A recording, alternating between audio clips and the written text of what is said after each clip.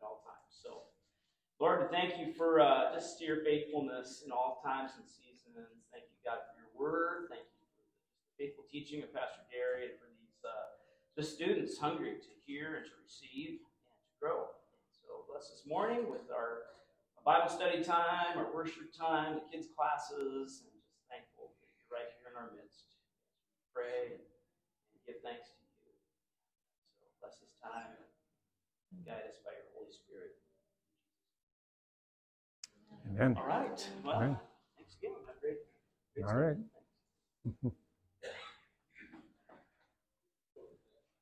Hey, Pastor. Yeah. Hey. Is the vice president's position still open? No, that's closed. Write-in candidates. Okay, write-in candidates. Papers on the ballot. Sorry. Goodbye, Pastor John. I don't know what you're referring to. Time's up. You're intruding. Some kind of insider thing. Inside coup.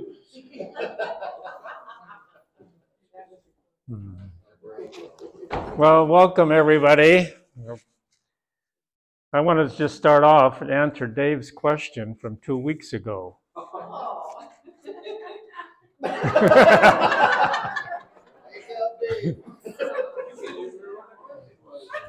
have no idea. Well, Dave, you asked, what is the meaning of evangel and apologetics, right?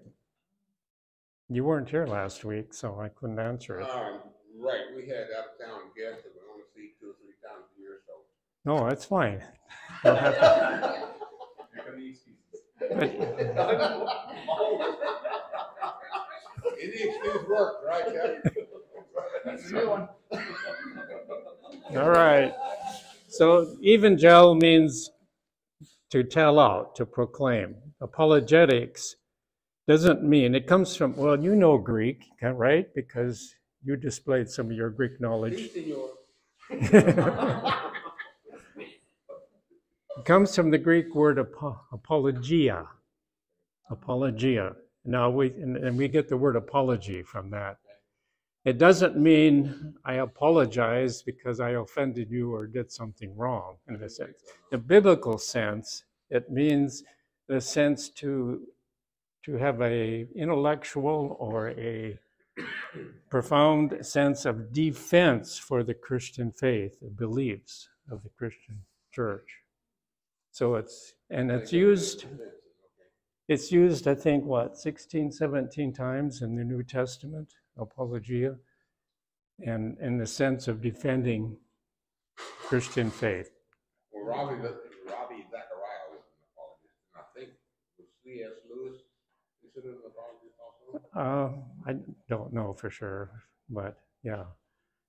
And you go back in the early church history too. There were those Justin the Martyr and Tertullian and Origen in the 2nd century. They were, in a sense, those apologists who put up a defense for the Christian faith. So, and then you have Augustine and so on, but others that followed that were noted for that.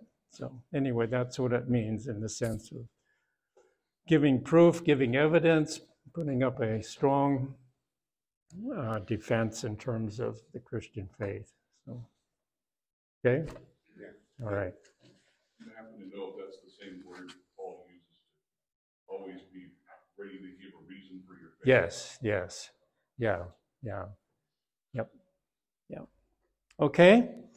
Well, today we're going to look at the second sign, John chapter 4, beginning with verse 46. It's a story of a man who acted in faith and trust. And it was a miracle that was more than just a favor, but also a sign to help people to believe. Some of you may have heard this story from me before. One of my trips to Tanzania, my mission trips to Tanzania, one day we were doing some renovation on the nursing school. There was some leakage, and so we had to do some repairs. And mid-morning, I stopped by just to check to see how things were going, if there was any needs. And they said, yeah, we need some 4-inch nails. So I said, okay, I'll go down the village and get those. So I borrowed somebody's bike and started pedaling down, which was a little over half a mile to the village, and picked up the nails. And on my way back, I wanted to stop in at another project that we were doing, another building that was adjacent to the hospital, where we were renovating this huge house to make it into a boys' dormitory for the nursing school. So I went in just to see how they were doing, and it had a large walled-in courtyard, and as I went in, off to the right, there was this small room, and Andrew was in there helping another person. Andrew had leprosy, missing some fingers and toes, but he was healed, and it was kind of his ministry to take care of other fellow lepers in the village. And he was really faithful in doing that. So I went into this little room, and there was an older man sitting there, kind of a small, frail man, sitting in a chair. Andrew was kneeling down in front of him, and this man, he had leprosy, and he had his feet in this shallow pan of water.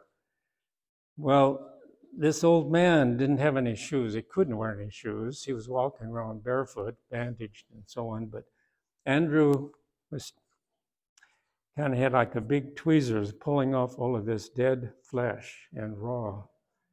And this man had his feet in this water. It was dirty because he had just walked in off the road, in a sense. And I said, Andrew, why don't you have some clean water for this guy? He said, well, you know the well is down, so we're short of water, and et cetera, so okay. But this man, his feet, I looked at it, and I was just, whoa. Raw flesh, oozing with pus, blood, and you could even see parts of the bones in his toes. It's just eating away both of his feet, his toes. And of course, he didn't feel anything because my understanding is that leprosy does kill the nerve endings. And so it was quite the sight. I took some pictures of it, but so my heart really went out to this guy. And he didn't understand English, and I really didn't understand Swahili. So I took authority in the name of Jesus. I laid my hands on him, and I prayed for him that he would be healed. Then I left, took the nails back to the guys, and about a week later, we were down at this community center that we had built for the lepers. And there were 3 of us standing there talking, and this older man who was being treated by Andrew, came up and stood there just kind of listening in. And I recognized him. And I looked down then at his feet. He was barefoot, and the new skin completely over all of his toes. Walking around as if there was no infection, no leprosy, anything. So I believe miracles do happen. You know, that the Lord can use us to reach out and make a difference and help people to believe, yes, Jesus has the power to heal. You know. What a mighty God we serve. Pardon? What a mighty God we serve. Yes, yeah. All right, today, chapter 4, verse 46, another miracle of healing that happened. Once more he visited Cana and Galilee, Jesus, where he had turned the water into wine, and there was a certain royal official whose son lay sick at Capernaum. When this man heard that Jesus had arrived in Galilee from Judea, he went to him and begged him to come and to heal his son, who was close to death. Well, Jesus, after the wedding in Cana, went down to Jerusalem and then went through Samaria, and eventually he met the woman at the well as he was returning back to Cana. And so then now we have this story where this royal official from Capernaum sought out Jesus because his son was very sick. The official was on the payroll of King Herod of Antipas and heard that Jesus had come to Canaan. What did he hear? Was it a rumor? Was it a story? Had somebody been healed that he had talked to? How is it he knew that he could find help in Jesus? Was it some sort of come to Jesus moment for this man? Was the Holy Spirit working in his heart, his mind, and say, you need to go see Jesus? Evidently, he was not a believer, it seemed, as we find out later in the story about that. And what did he want that Jesus could do? He wanted a miracle. He wanted a healing for his son. Yeah, right. Now the official had to walk from Capernaum to Cana, which was about 20 miles. Was that a good day's walk or a day and a half? Or It's generally considered a full day's journey. yeah. But I think, what does that show? The fact that he was willing to walk 20 miles to find this Jesus. Desperation. Faith? Faith, yeah, yeah, hope, yeah. He believed that Jesus could heal his son. Pardon? He believed that Jesus could heal his son. That's why he went. Could be, yeah, yeah. It doesn't say that right, in the text, but we can assume that there must be that hope, that belief, that, yeah. I would think that he had heard of many miracles that Jesus performed. Yeah, could have been, yeah, yeah, But Jesus actually come to the place. yeah, He's Yeah. come back with me to Capernaum. yeah. Yes, right, yeah. So he begged Jesus to go back to Capernaum with him and to heal his son. And then what Jesus say? In verse 48, unless you people see miraculous signs and wonders, Jesus told him, you will never believe. Yeah. So does it take miracles for us to believe? Only miracles? Yeah. We like the proof. We like the evidence. Yeah. Yeah. And Jesus... Excuse me, where is the passage that he, might not have this exactly right. Blessed are those who see and believe. How much more blessed those who do not see and believe. Yeah. Yep. I can't recall that scripture right offhand. Yeah. Right. So Jesus states that the miracles seem to be the only way that people will believe in him. But the miracles, as we said before too, are also given to us, given to the people of the time too, so that they will believe, that can confirm their faith in him, their belief in him, that he is the one, the Son of God, the one from God. So, verse 49, the royal official said, Sir, come down before my child dies. To be a sense of urgency there maybe in that, huh? It's close to death. His son is close to death. I need you to come down. I need you to come with me to Capernaum. Why do you think he had this passionate, persistent plea? a seriousness in his tone. Why did he think he thought Jesus needed to be present to do the miracle? He must have thought that it had to be touched Mm-hmm. in Yeah. order to heal. Yeah. Maybe he heard rumors or heard stories where Jesus touched people and they were healed. Yeah. Touched a lot of people, Yeah. and healings just flowed from that. And this fellow may have simply assumed that a touch was required. Yeah. Could have been. Yeah. Yeah. Then there's that Roman. Pardon? Then there's that Roman. Yeah.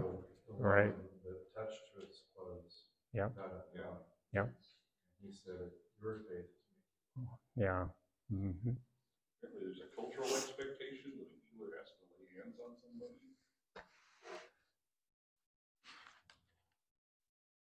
Yeah. Could have been. He didn't really What? know who Jesus was, why Jesus was there, did he?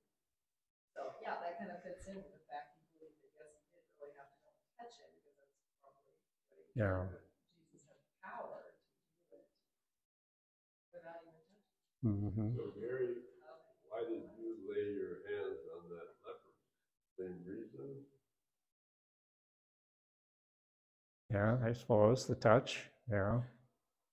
Yeah. Well, it's traditional from the Old Testament and the New Testament to lay hands. Yeah. It was. Yeah. Yeah. This, you said, was considered the second miracle? Yes. That John records. Yeah. Here's my question is, why would that be the second one if he'd been healing other people? Is it because he did it without touching them? Well, John doesn't record all of the miracles that happened. He just says this is a second miracle that I'm writing about. Yeah. You just explained it. Yeah. It's the second. But if you go back to the Synoptics, yeah, there's other miracles of healing, raising the dead, and so on too. Yeah. So, yeah. Okay. So the fact that this official said, well, Jesus, you have to come to Capernaum to heal my son. Do you think his belief at this point was kind of short-sighted? Like you said, Susan, maybe not really understanding who Jesus was and what he could do in the fullest sense of the word. Was there still a bit of a lack of trust, maybe? Did he really understand who Jesus was, or only went by the rumors or hearsay from other people? Yeah. He may have only known that Jesus healed people. Yeah. That may have been the only thing that he had heard. Yeah. I can well imagine when, these kind of things were happening, word spread pretty fast. Here's somebody that seems to be unusual that can heal people. And It wouldn't have been, come see the prophet, yeah, but come be healed by this guy. yeah, yeah. All right. And then in verse 50, Jesus replied, "You may go, your son will live." You may go, your son will live. It seems to be the plight is fairly curt, straightforward, short, and he doesn't go to the house to heal this son. Why do you think Jesus responded in this way? Why do you think he decided not to go to the house, the man's house, and heal his son? Well, it says that the man believed, and I think Jesus saw that. He didn't have to go. He said something. Yeah, exactly. That's what it took, is the man believed. Yeah, exactly. The fact that he would come seek Jesus out, that there was seemed to be some belief in this man that Jesus could do something to heal his son. And to me, it's like Jesus kind of building on that faith now. All right, you believe, just go. Your son will be well. Yeah. There have also been other people Jesus needed to see in Cana. Yeah. And as Connie says, Yeah. since the fellow had the faith, Yeah. he didn't need to go and continue with whatever he was doing in Canaan that God had. Yeah. But I think that's right. He responded to the man's faith, basically, and said, yes, he saw that. And so the official's response then to what Jesus said, what did he do? Did he hesitate? Did he doubt? Did he question? Took him at his word, said, which I would think he would have argued or maybe asked another question or something. Yeah. I think just, that's what my Bible says. Yeah. Took Jesus at his word. He trusted. And he left. He departed. Yeah, he believed, he trusted, and he obeyed. Again, it's a demonstration, I think, of his faith, his belief in Jesus, right? Why did Jesus say to him, unless you see signs and wonders, you will not believe? Was he saying that for the crowd that was with him, or was he? Could have been, yeah. Yeah. I guess it was in response to him asking, come down and Yeah. All right. Then verse 51. While he was still on his way, his servants met him with the news that his boy was living. When he inquired as to the time when his son got better, they said to him, the fever left him yesterday at the 7th hour. 7th hour is about 1 o'clock in the afternoon. Then the father realized that this was the exact time at which Jesus has said to him, your son will live. So he and his household, what? Believed. Yeah. And this was the second miraculous sign that Jesus performed, having come from Judea to Galilee. Now we can probably speculate when Jesus said, go, your son will be healed, but in a sense that the man was eager to get home, walk that 20 miles pretty fast. But while on his way home, his servants met him to tell him the good news. Your son is healed. He is living. Yeah. And to find out that he was healed that day, the day before, seems to indicate that he was not in a hurry to get home.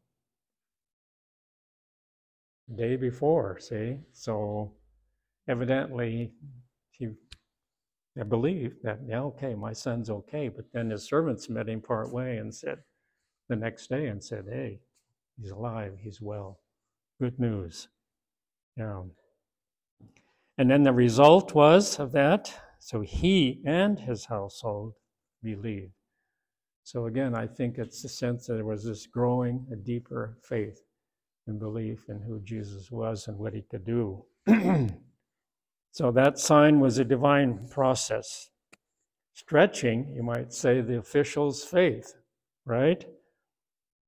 Verse 46 to 47, there was a beginning of his faith, you might say, that seed faith that was there in that official. 48, 49, you find that there was this persistent faith. He urged, he asked Jesus, right? And then verse 50, trusting, that obedient faith, put his faith into action. And then 53, 54, found out that his son had healed. It was a confirming of his trust, his belief.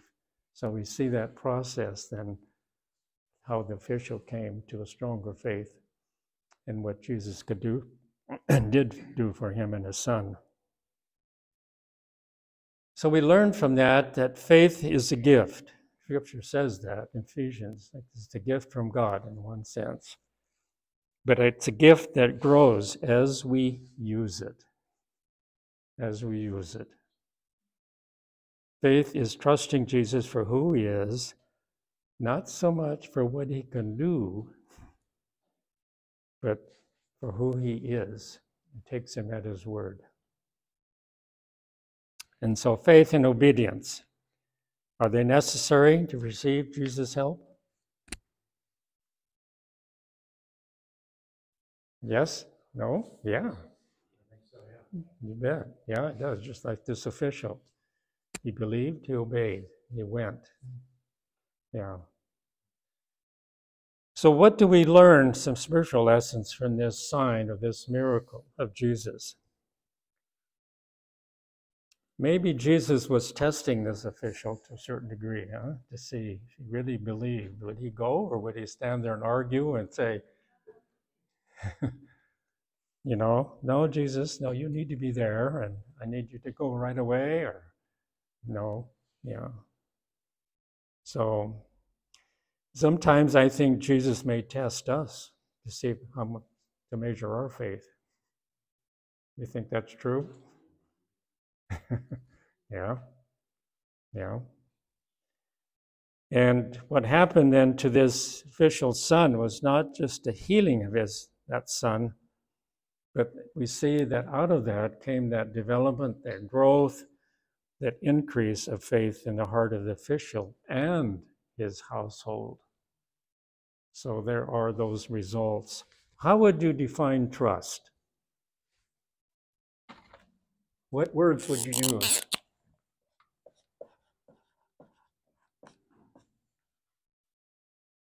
How would you define trust?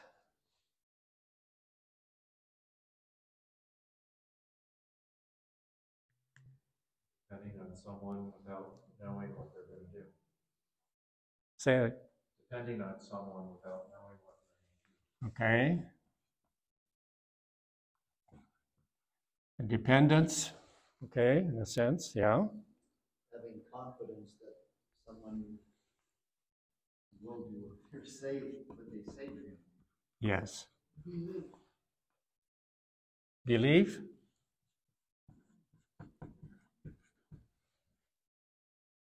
Okay. Peace rather than being anxious. You're peaceful and you trust someone to do something when they say, you won't be anxious about whether or not they'll do it. Yeah. Probably is one of the results of trust, peace, more so, I would think. Yeah. Okay. Yeah. Some of you people are hikers.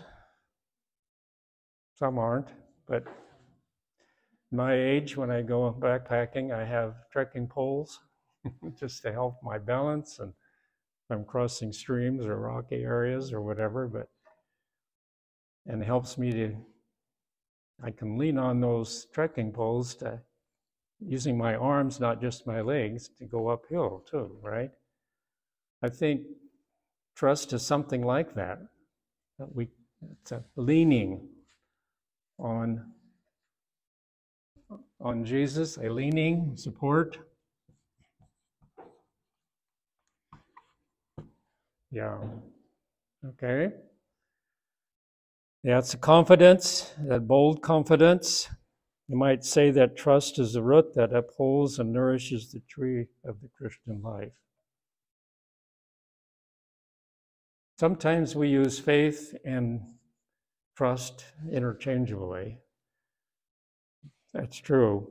Faith is, like I said, is a gift from God. That's one sense of it. But faith is also, you might say, an active trust in God, in the sense of believing in God and believing what God has done.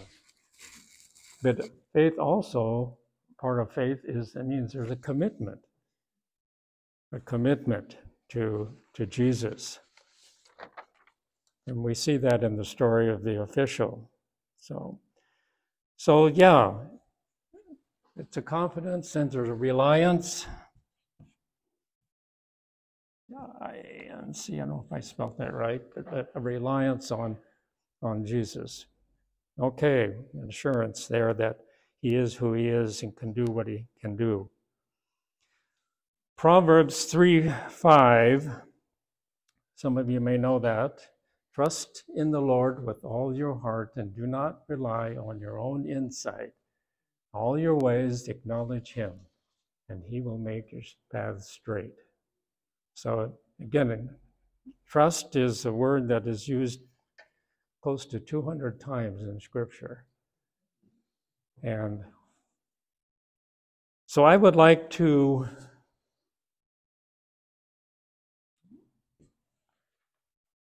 break it down a little bit more. Trust. What do we mean?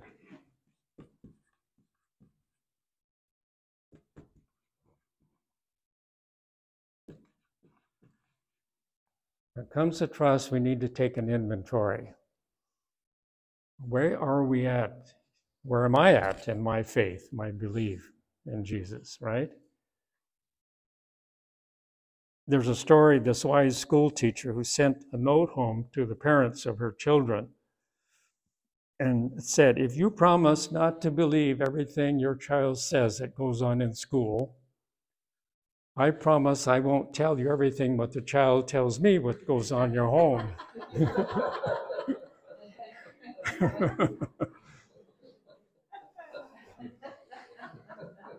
So yeah, we have to take inventory of what we trust, what we believe in. Yeah. And do we trust Jesus with just the big things in our lives? We make major decisions or important issues or concerns? Yeah, I hope so. What about the little things in life? How we spend our money, painting our house, grocery shopping, doing laundry, planning our day? Do we trust Him to guide us and to lead us through those kinds of decisions or not? Believe and trust. When you read your Bible, do you believe it? Do you obey it? Okay, yeah.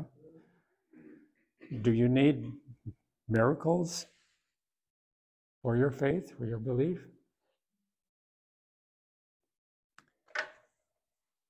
Psalm 37, verses 3 and 6. Psalm 37, verses 3 and 6 says, trust in the Lord and do good. Dwell in the land and enjoy safe pasture. Delight yourself in the Lord, for He will give you the desires of your heart. Commit your way to the Lord. Trust in Him, and He will do this. He will make your righteousness shine like the dawn, the justice of your cause like the noonday sun. So again, just as words of encouragement to trust. And trust everything to the control and the guidance of the Lord. And then the hard part, wait patiently for Him to work out what is best for us. Yeah. Okay.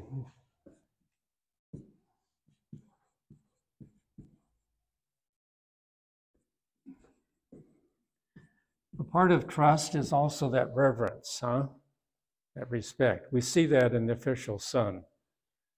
He had that sense of reverence. Here was an official who was a man of authority, but yet when he came to Jesus, right, he was under Jesus' authority in a sense. He was willing. So there was that reverence, that respect. And because of that, I think in the end, he even had a stronger reverence for who Jesus was because of the healing of his son. And the reverence then recognizes that Jesus as a needed presence in our lives. He is that source of love, forgiveness, blessings, healing for our sinful nature. And so we come to Him with that sense of reverence. And then part of trust is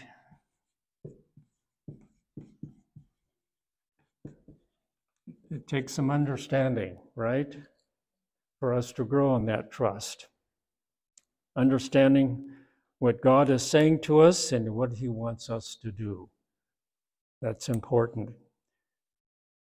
The official's faith was open, receptive to who Jesus was and what He could do. He listened. He obeyed. and his trust became stronger because of it. So it's necessary for us, if we want to grow in our own understanding and knowledge for God, we need to be open and to seek, to explore. Another part of trust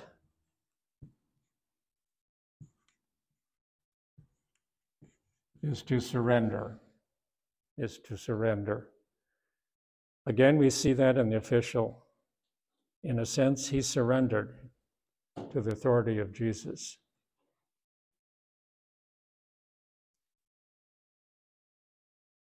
And in the shadow of his son's possible death, he trusted Jesus. He surrendered to his mercy, to the healing power that was there for his son. So by surrendering to Jesus, there can be a release from our doubts, from our fears, our anxieties, and give us even all the more confidence then to trust in this Jesus.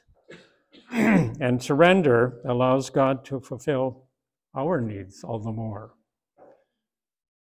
It opens the door, in a sense, for him to meet our needs. And through that, then, that helps our belief to grow and to deepen. And the third thing is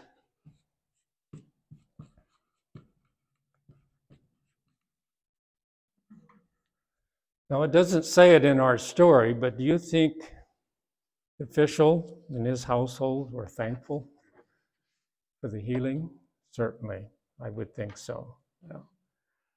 So, yes, thankfulness is really important in our sense of trust. Because when we thank the Lord, we recognize who he is, what he's done. And it shows our appreciation. Yeah. Philippians 4:6. What does that say? Some of you, I think, know that by heart, huh? Do not be anxious about anything, but in everything, by prayer and petition, with thanksgiving, present your requests to God. Yeah. And again, in Psalm 118 is another example. Give thanks to the Lord, for he is good, his mercy endures forever. So we can and we should be thankful, even for the smallest things that God blesses us with. Thankful for the gift of life in each day and for the Lord's promise to be present, to walk with us.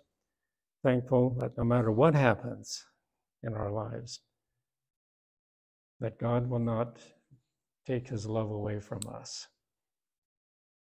That unconditional love and grace that he has for us. So the question is, would your faith be stronger if you could experience a miracle in your life?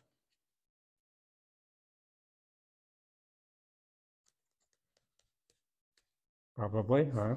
Yeah. Miracles kind of come with an acute need, too. There's an acute need and then a miracle. Yeah. I think miracles are a subjective thing too. I mean, I feel like during the day, I have these things called minor miracles. They're not big things, but like this morning, I was taking the dog out and slipped on black ice. And it's just like I was giving thanks right at that moment that I didn't fall and crack my head. I wouldn't want to miss you. Yeah, sure. I mean, seriously, at this age, a slip on black ice could do some damage. So I was very thankful. Yeah, sure. Yeah. I seriously could have been. I think it was a miracle. It's just a reason for me not to fall. So I think it is subjective. It's not a need. Those things just kind of take place. Yeah, they can. They do. Yeah. Could say that waking up every morning is a miracle. That's right.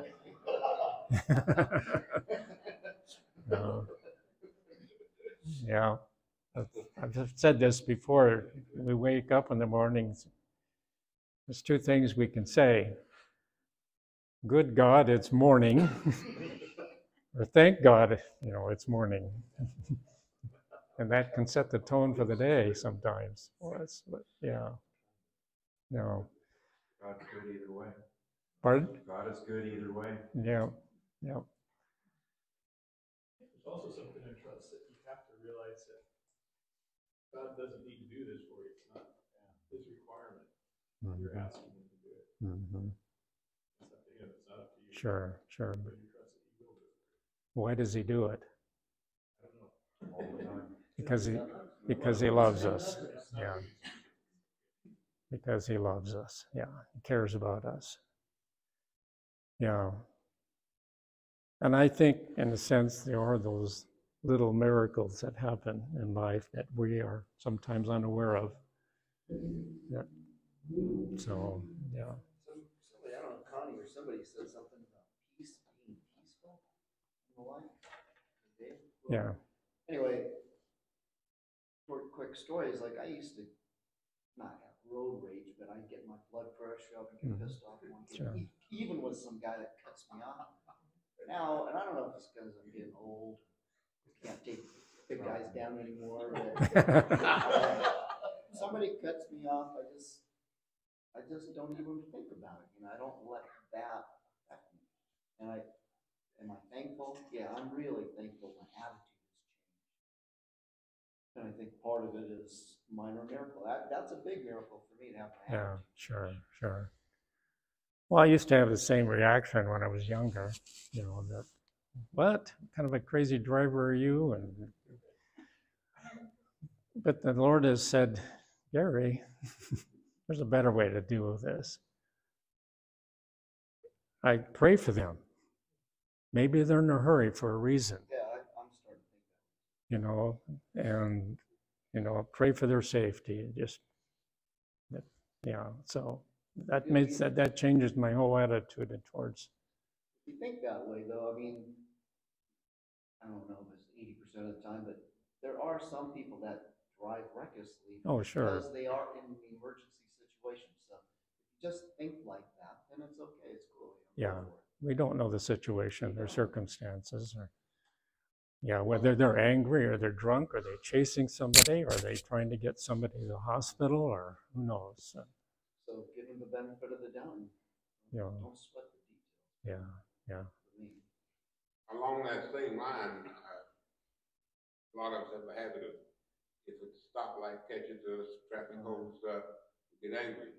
But lately I've tried to think, maybe God is using that to stop me before I get into a bad situation to hold me back. Oh, yeah. On purpose. It's Yeah. working for my good rather than against me. There's been times in my life I said, whoa, what if I had been, 2 minutes later or whatever. And so again, I think, sometimes we're just unaware how the Lord is really looking out for us and protecting us. And I think back to trust, what helps us to gain trust and faith is when we pray and we have an answer to prayer. Yeah. That sure helps me. Then the next time, I did that. So do this too. Yeah. Reading scripture, thinking and meditating on it, listening to the Lord, right? Obeying what we're told to do. Yes. And when we have those kinds of experiences where we see the hand of the Lord working in our lives, to be thankful. And those kind of things that build that trust in us. Yeah. And trust is a process. It's not just, you might say, a possession that we have. It's more than that. It's a growing process as we go through life. Yeah. And we saw that in the official, right? You might say he had that seed faith, he heard about Jesus, but in the end, it was a very confirming faith that he ended up with. So there was a growth process, and so, yeah, it's a process as we grow in trust and belief in God. Gary? Yeah. I have total faith and confidence that my eye will be healed, but I might have to wait for my eternal body. Yep, yep. Okay, thank you for being here this morning. Next week, third sign. So.